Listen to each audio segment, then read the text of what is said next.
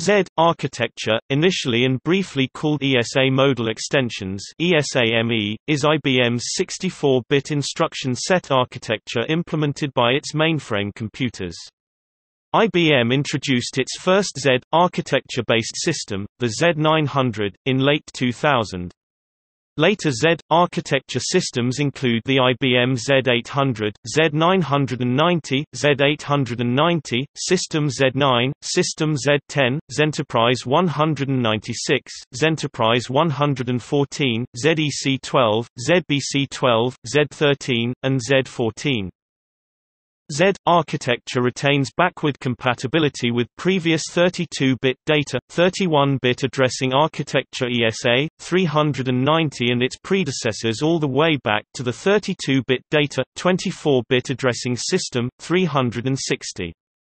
The IBM Z13 is the last Z systems server to support running an operating system in ESA, 390 architecture mode.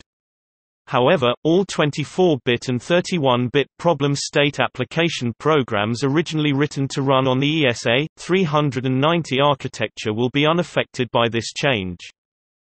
Each Z/OS address space, called a 64-bit address space, is 16 exabytes in size. A Z/OS address space is 8 billion times the size of the former 2 GB address space.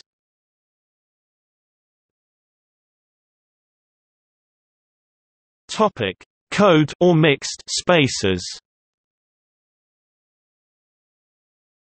Most operating systems, including Z/OS, generally restrict code execution to the first 2 GB 31 address bits, or 231 addressable bytes of each virtual address space for reasons of efficiency and compatibility rather than because of architectural limits. The Z/OS implementation of the Java programming language is an exception. The Z/OS's virtual memory implementation supports multiple 2 GB address spaces, permitting more than 2 GB of concurrently resident program code. The 64-bit version of Linux on System Z allows code to execute within 64-bit address ranges.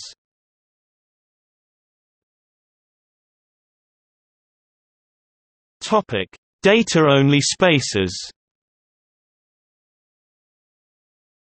For programmers who need to store large amounts of data, the 64-bit address space usually suffices.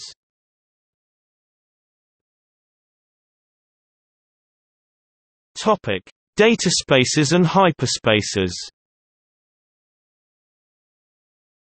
Applications that need more than a 16 exabyte data address space can employ extended addressability techniques, using additional address spaces or data-only spaces. The data-only spaces that are available for user programs are called dataspaces, sometimes referred to as data spaces, and hyperspaces, high-performance space. These spaces are similar in that both are areas of virtual storage that a program can create, and can be up to 2 GB. Unlike an address space, a dataspace or hyperspace contains only user data, it does not contain system control blocks or common areas.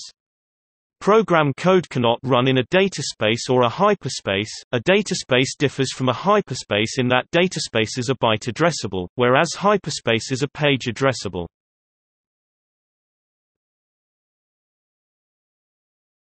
Topic: IBM mainframe expanded storage. Traditionally, IBM mainframe memory has been byte addressable. This kind of memory is termed central storage. IBM mainframe processors through much of the 1980s and 1990s supported another kind of memory, expanded storage. Expanded storage is 4 KB page addressable. When an application wants to access data in expanded storage, it must first be moved into central storage.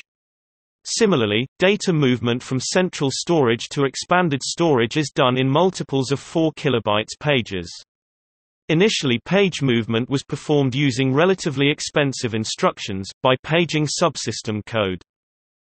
The overhead of moving single and groups of pages between central and expanded storage was reduced with the introduction of the MVPG move page instruction and the ADMF asynchronous data mover facility capability.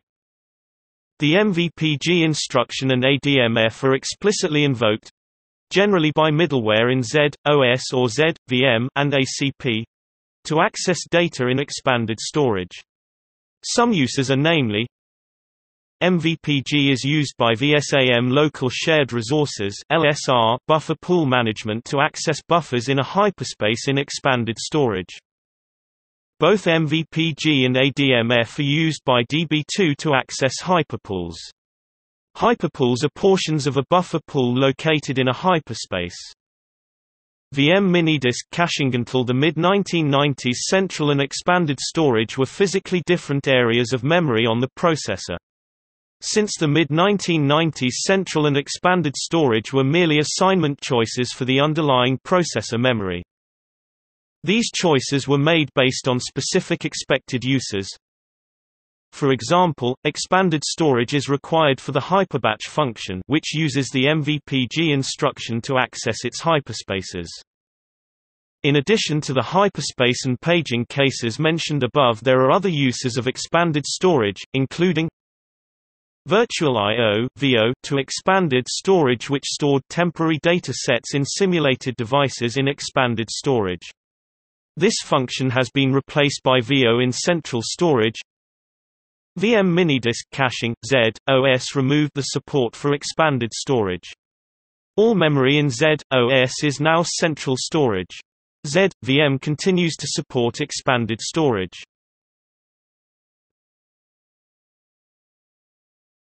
Topic: MVPG and ADMF.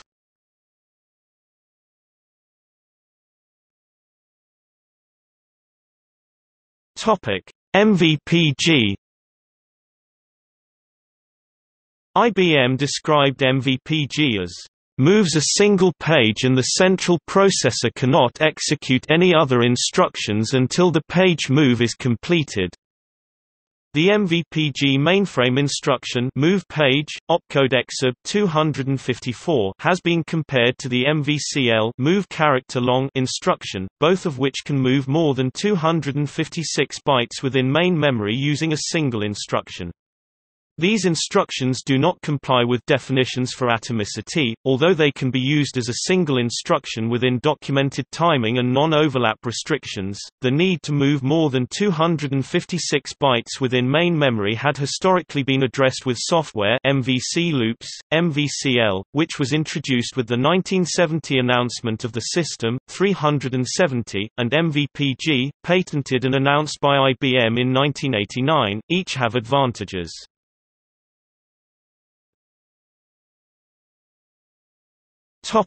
ADMF.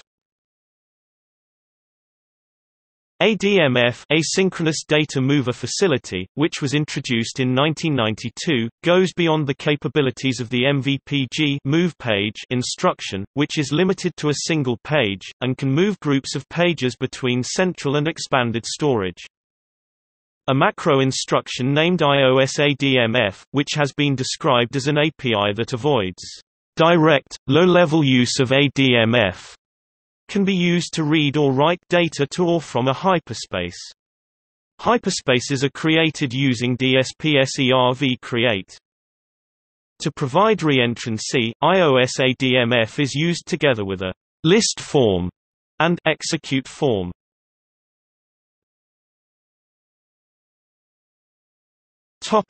Z architecture operating systems.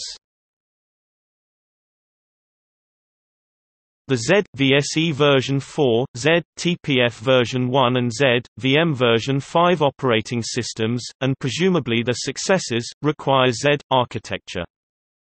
Z architecture supports running multiple concurrent operating systems and applications even if they use different address sizes. This allows software developers to choose the address size that is most advantageous for their applications and data structures. Platform Solutions Inc. previously marketed Itanium-based servers which were compatible with Z architecture. IBM bought SI in July 2008, and the SI systems are no longer available. Flex S, ZPDT and the Hercules emulator also implement Z architecture. Hitachi mainframes running newer releases of the VOS3 operating system implement ESA 390 plus Hitachi unique CPU instructions, including a few 64-bit instructions. While Hitachi was likely inspired by Z architecture, and formally collaborated with IBM on the Z900G2, Z800 CPUs introduced in 2002, Hitachi's machines are not Z architecture compatible. On July 7, 2009, IBM on occasion of announcing a new version of one of its operating systems implicitly stated that architecture level Set 4 (ALS4) exists, and is implemented on the system Z10 and subsequent machines. The ALS4 is also specified in LoadXX as ARCHLVL3, whereas the earlier Z900, Z800, Z990, Z890 system Z9 specified ARCHLVL2. Earlier announcements of System Z10 simply specified that it implements Z architecture with some additions, 50+ new machine instructions, 1 MB page frames, and hardware decimal floating point unit (HDFU). Notes